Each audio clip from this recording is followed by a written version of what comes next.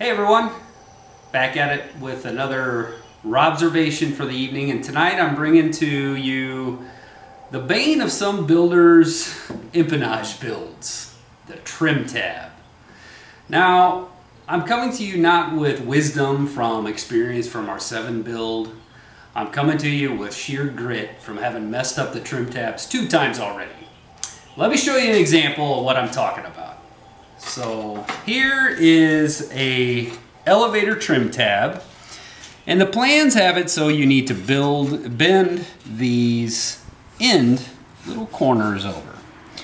Now the plans also have you use this elaborate, set of wood blocks that also has some double-sided tape, and bottom line, it doesn't work too great. The blocks actually slip near this aft side of the trim tab, and as you can see down here, this trim tab should actually be, the bend should be in alignment with this skin. This is slid in because the block slid in, and now it really slid in back here. So this is really messed up. And like I said, I did it not only once, but I messed them up twice. So then I went to the internet, did some research, and how are we going to fix this problem?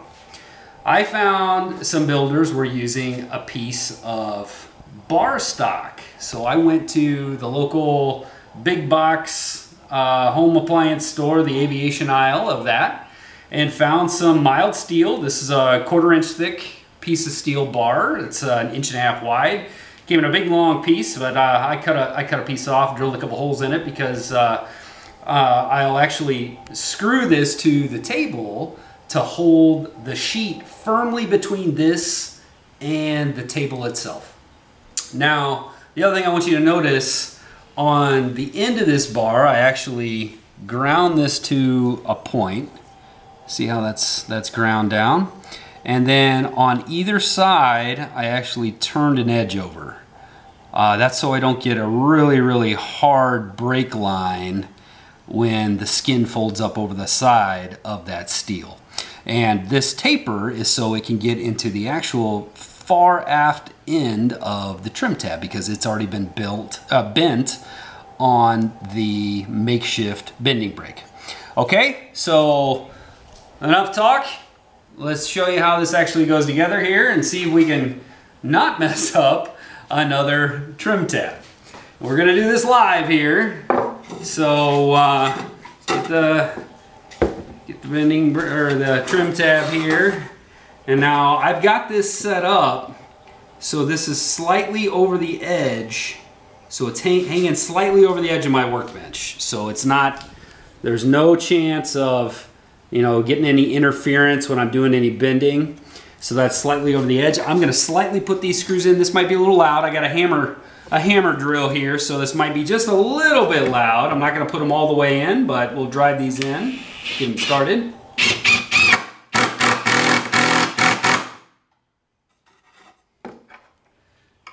And we'll leave enough space to slide that under and get it in position.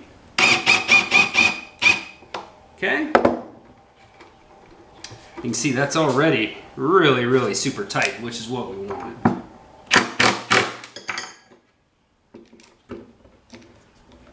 Okay, so then we'll position this. Now this is supposed to be 3/32 seconds. I got this double-sided tape on here. I wasn't sure if this was going to help or not, but right now, there we go. Let's see what we're doing here. This edge of this steel is supposed to be 3/32 seconds of an inch in from these little tabs. So I'm going to stick this back in here and we'll see if we can get it in position here.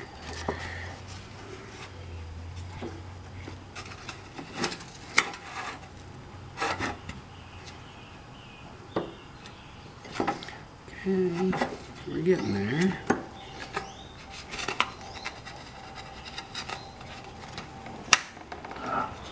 Oops, sorry babe, put the brakes on the table here.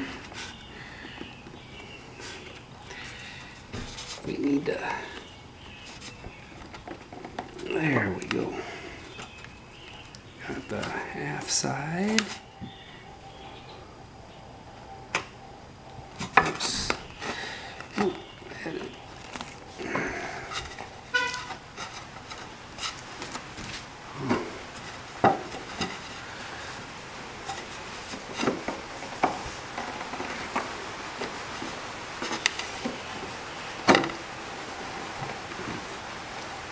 There we got it. Need to make sure we were in a good position here. And I'll get my rule just to make sure we're at 1/32 as per the plans. It looks, just from a eyeball perspective, it looks pretty good. But before we tighten it down, we'll make sure. Okay, what we want to do is measure inboard right there. That's 1/32. That's just a little bit more than 1/32.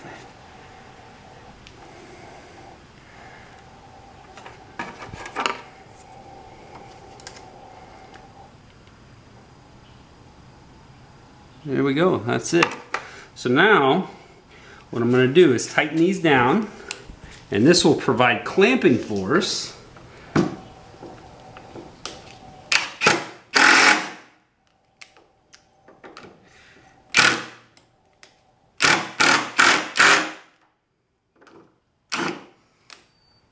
That one won't, because the head of the screw broke off.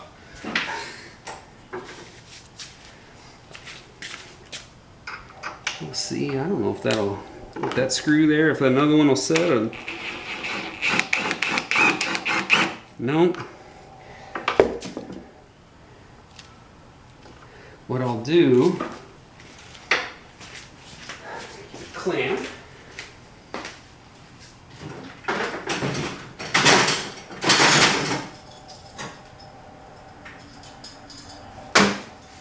Okay.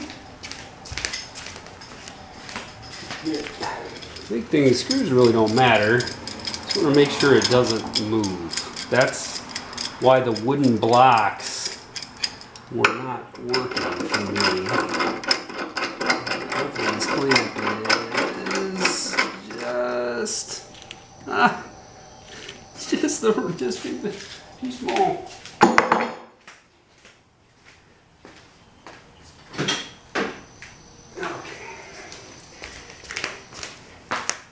Okay. Make sure this is clamped up close to...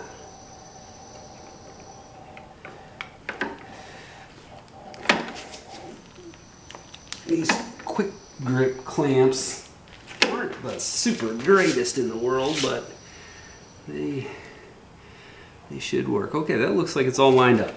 So now, what we do, we got a wooden block, and this is a plastic mallet.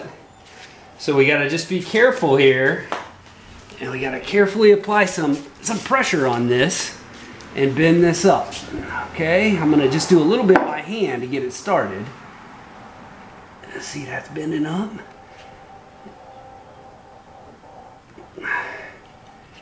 Okay. Looks like the steel is still in position, so that's a thing of beauty. Get this aft side. There we go.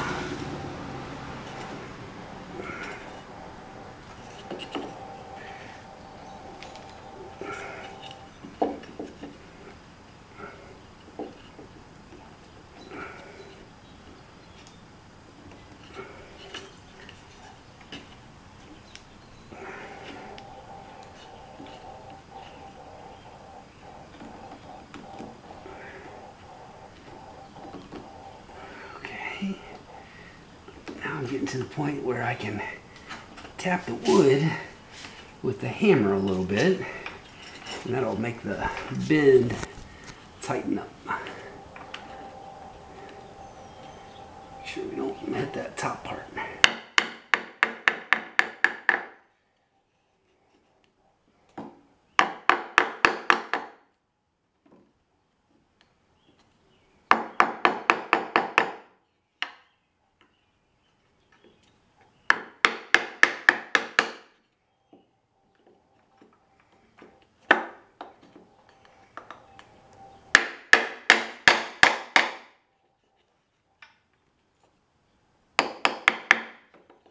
Okay. Oops. Sorry, babe. All right, let's take it out and we'll have a look at it. I can always bend it a little bit more by hand, but I think we have a successful bend here.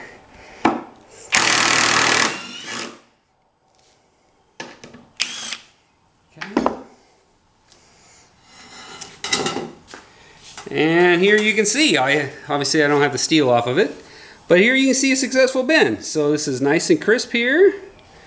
And this edge of the trim tab is right in alignment with the bend, and it's in alignment all the way up. So that's a pretty good looking bend. Now it needs to be bent just a little bit more. I can do that by hand here after the video as I work the other tabs, but all in all I'm pretty happy with that. So thanks for tuning in for this Robservation. Sorry this one was a little bit long and I had a issue with the clamp, but hopefully that gives you some good tips on how you can conquer these trim tabs, and hopefully that is the hardest part of the kit.